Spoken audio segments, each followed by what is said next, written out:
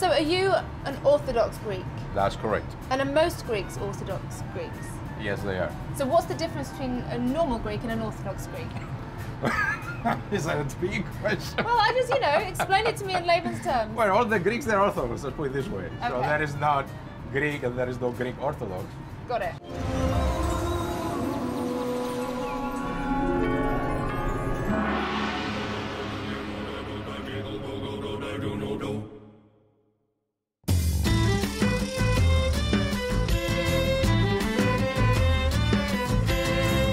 I'm Dorno Porter. I'm British, but I'm living in New York, and I'm fascinated by the amount of different religions here. All these different neighborhoods that are dedicated to those religions and their food. I'm on my way to one of the oldest Greek Orthodox churches in the whole of America, and I'm going to speak to a priest, and he's going to teach me all about the Easter customs when it comes to food and what the food means in terms of Greek Orthodox religion. So I know that it's very similar to Roman Catholicism, but there's obviously differences. And I want to know what the differences are.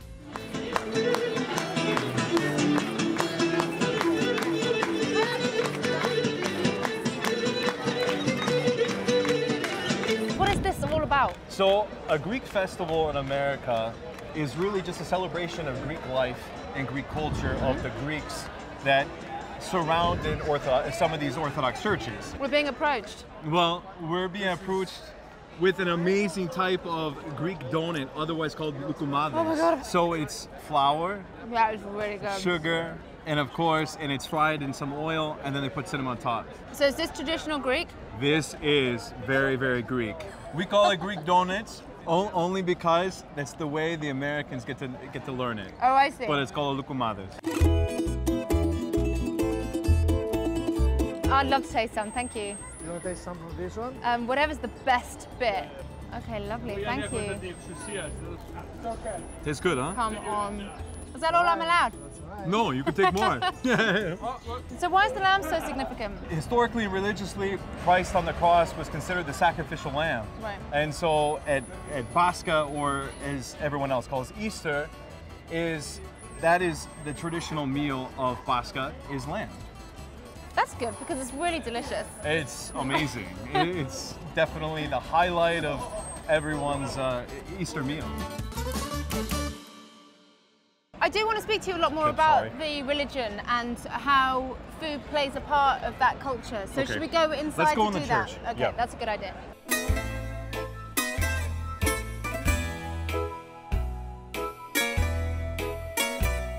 So Lent means that you fast for 40 days. Yes. And then talk me through the feast that you have when it's all over. Okay, so on Pascha, Easter, we have right after midnight services, the Divine Liturgy, we have this huge meal.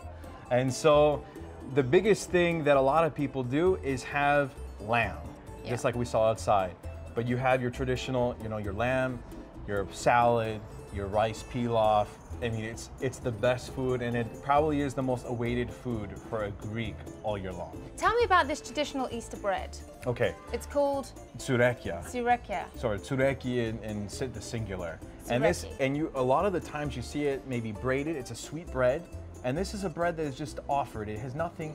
You don't see it in church. It's not blessed, but at the same time, it's something that's just traditional that coincides with every Easter meal. And you'll see it during the Easter season. So right now, we just don't celebrate Easter on one day. We celebrate it for a period of 40 days. Think of it this way: you're preparing for a banquet, and you're self-cleansing yourself. It's a journey. You're walking through Christ, and then you receive Holy Communion, and then after you have that big Pascha meal, the lamb, the margheritza, the feta cheese. It's that much rewarding. Got it. So it's worth it. It's worth it. So what do I do now to properly experience an Easter meal? Go find an authentic Greek restaurant, either here in New York City or go hit up Astoria. You're just telling me basically to go eat. I'm telling you to go eat again. Okay. I'm in Astoria, which is the Greek hub of New York City. So there's loads of Greek people here, loads of Greek restaurants, really, really Greek vibe. So I know I have to go to a Greek restaurant to find out how to make this traditional Greek Easter feast. But first of all, I'm going to go to a bakery and find out how to make the special bread.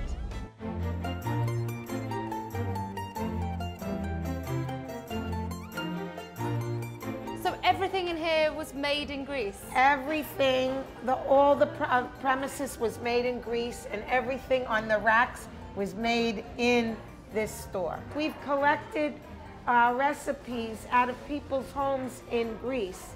We want to keep them totally authentic. Right. So we import what's needed to import to make these cookies. Here's an example of how precise we are. This is the mustakuluna.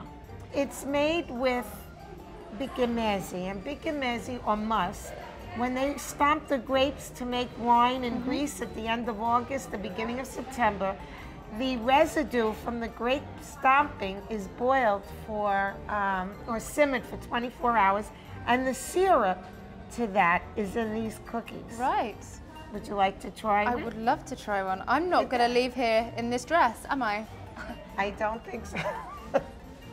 It's almost gingery. It's very, yes. It's so tasty. Well, talking of tradition, I came here specifically to learn how to make the Easter bread. Oh, would you like to see the kitchen? Yeah, I'd love to. Please, come on in. Here we're making what's called a Thessaloniki kukuluri. Kuluri means round, Right. like a wreath. And here we're making the traditional Greek tsoureki. I see. Oh, it starts off very small. There's a lot going into that dough and a Yeah. lot going on. Firstly, when we make the dough, we put something in called mastika. Mastika is a gum resin that's found only on the island of Chios, Greece. It is ground and put into this tsoureki. It has a very distinct flavor. Please take some and just put it in your mouth. Just beware. It'll turn into a sort of a gum. So almost gingery. Yeah, it's a very distinct flavor. I hope none of all your teeth are well intact. And then we also have something very unique in our tsoureki. It's called maklepi. So it's quite luxurious bread. Yes, it is. I want to have a go at doing it, twisting it. Well, be my guest. I'm really uncoordinated, so it probably won't go very well, but I'll try. Marco, shall we put an apron on you, Dawn? Yep, that's pretty. Okay. Lovely. Thank you so much. Dawn would love to partake in making of the tsoureki. Yeah, I want to do what he does so effortlessly. Oh, it's so light, the dough. Yes. I wasn't expecting that at all. Okay. Okay, well that's pretty good. That's Pretty good. So, don't tell me. Yes. I'm going to see if I can remember. Now you take these two. Okay. And I Yeah. do that, Yeah. and then I do that, No. that, and then I do Yes. that, and then I do Yes. that, and then I Wow. do Yeah. that, and then I do that, and then I do You go. that, and then I do the squish at the end. Yes. I don't know what all the fuss is about. See? That's easy. Did I get the job? I got the job. How long does that take to cook then? About a half hour.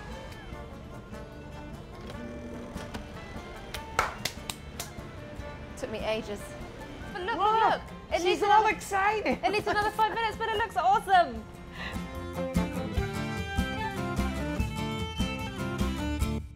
So what I've learned is that sweets are a massive part of being Greek. Also what I've learned is how to make bread from scratch, kind of, and also that was the most Greek place I've ever been. Like everything in there, all the fixtures, the shelves, the baskets, everything was all from Greece.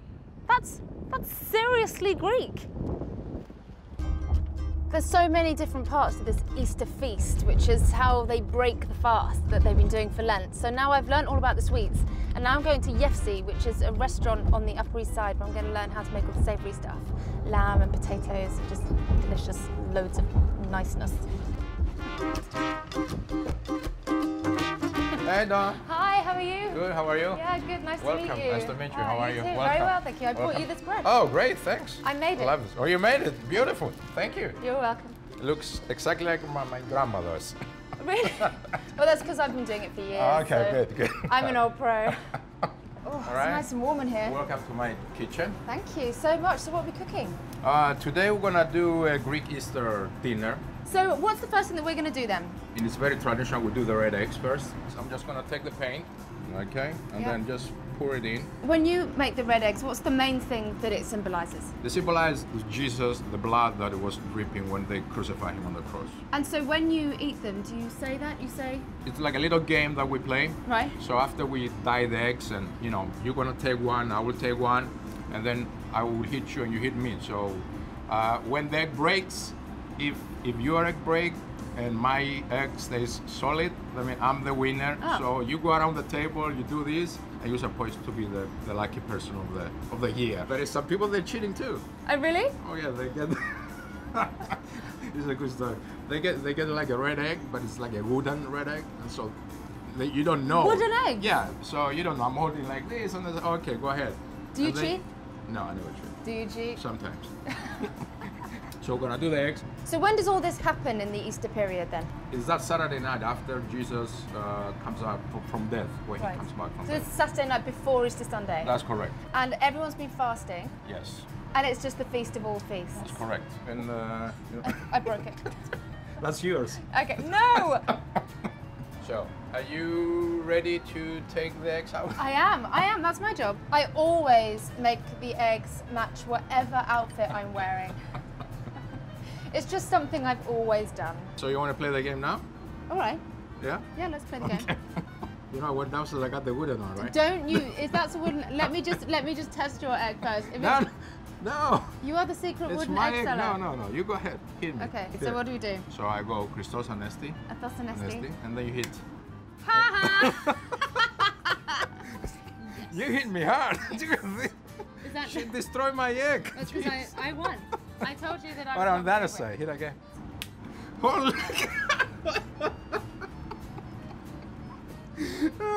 Okay, you won. I That's it. completely won. Hands up. you I'm know, as surprised I as do, you are.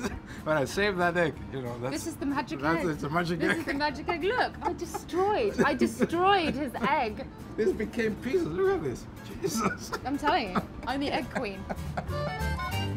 If you want, we can do a little bit of a salad. Yes, that let's do we a get salad. at night. A Greek okay? salad? It's not a Greek salad. They call it marouli. Marouli in Greek means lettuce. I have my scallions and dill already here. So I take a bunch of this also. And then I have a little bit of black pepper, a little bit of oregano, some salt, you know, a good extra virgin olive oil, and then some red wine vinegar. Then take one piece of feta. I actually eat feta all the time. I think it's delicious, but I mean, it's really Greek. It is Greek. I mean, a lot of other countries, they do feta. It's only the Greeks that can call it feta. I mean, French they can do feta, or the Bulgarians, but they call it white cheese. They cannot call it feta. Like champagne if it's not from Champagne. That's correct. Got it. That olive oil smells so Good, gorgeous. right? You can smell it, right? So, I think olive oil is one of my favorite flavors. and then to finish this, we take the Kalamata and black olives. Is it always Kalamata olives? Yes, always. That's what I have. And then you put like 4, and this is your salad. That looks delicious. That is so tasty. I'm going to just stand here and eat this. That's a very healthy salad, actually. You know? The olive oil is just so strong. Oh. And I love I love the oregano. The oregano, yeah, it has that nice mountain smell, so Yeah. it's beautiful. I've never used it in It's a very raw refreshing food. salad. Oregano is good for you too. I love that. I'm going to put it over there. I will literally finish it. And then now I have some lamb potatoes here. So we're gonna do this. So what you're gonna do now, take some salt, you sprinkle the salt all over. Don't be shy, put more. And this draws the moisture out of the meat, does it? Then makes the meat also more flavorful. That's enough. Okay, sorry. Got it. All right, so take some oregano again. So Sprinkle some oregano is a key ingredient then. Put some all over. And now some black pepper. A little bit on that side too. Okay, you good? All right. This is fresh thyme. Oh, yeah. All right, just throw it all over the lamb. Then I also like to put some bay leaves. So just dry bay leaves, just crush them over there. Good. Nice, good extra virgin olive oil. Lovely. Okay, just like this. Oh, that smell. And then 1 cup, half cup actually of lemon juice.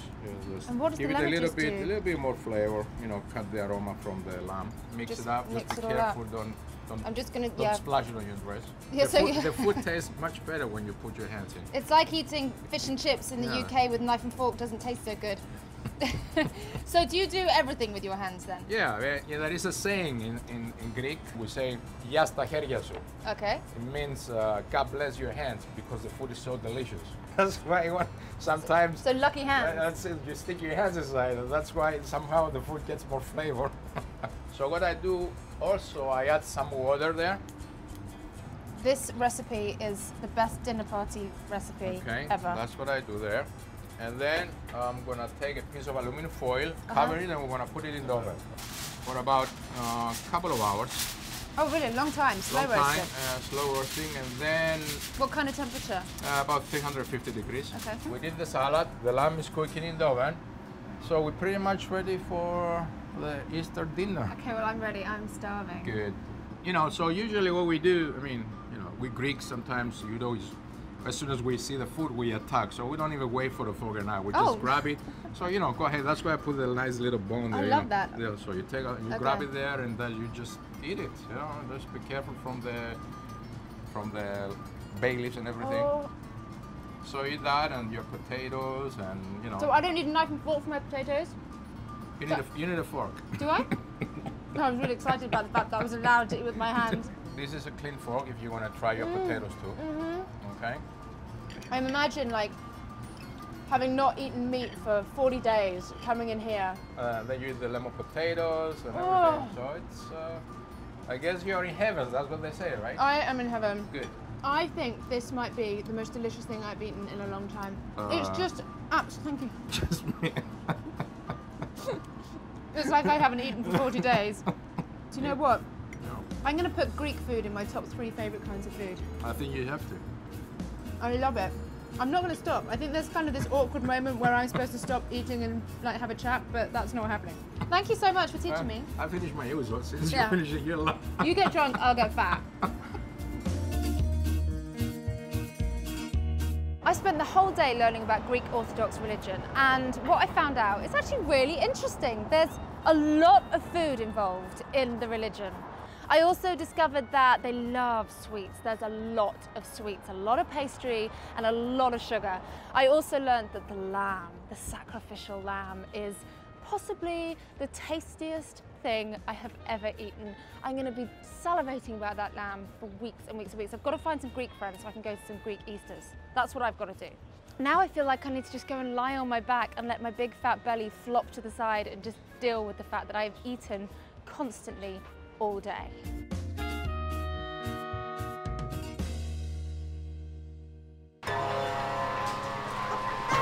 Let's pick a nice, this one. There are a couple of rules that apply to halal. One, the prayer, but prior to that, it's important that one animal doesn't see another one being slaughtered. Really? It's important never to sharpen your knife in the sight of an animal.